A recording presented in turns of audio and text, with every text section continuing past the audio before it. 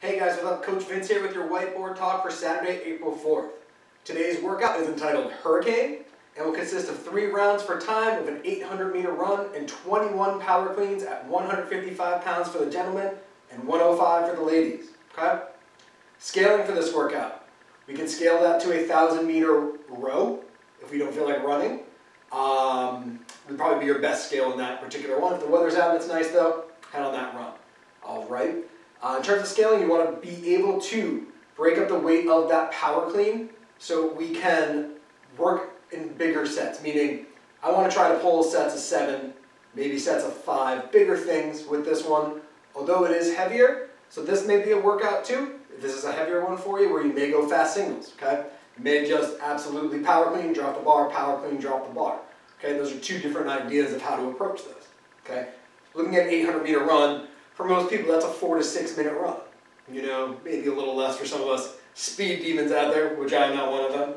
But that being said, we want to pick something that we can be successful at. So picking a weight where we know that we can complete this workout and get things done without struggling too much in that last and third final round. Okay? In terms of our warm-up for today, we're going to start with 3 rounds of 30 seconds of high knees, followed by 30 seconds of butt kicks, and a 30-second run.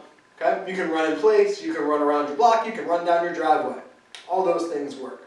From there, you will go to your power clean bar. I have a little weight on here just for the ease of use of the bar, but we'll warm up by doing 4 high hang cleans, so coming from just above that pocket, getting those elbows through nice and quick.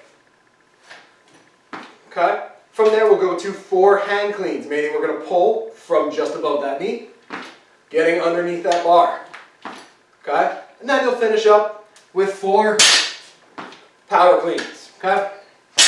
From there, you'll add your weight to your bar and warm that up. Alright? Good luck with this workout. If you feel you need a practice round, I would do a 400-meter run and 7 power cleans. Hope you guys are doing well. See you soon.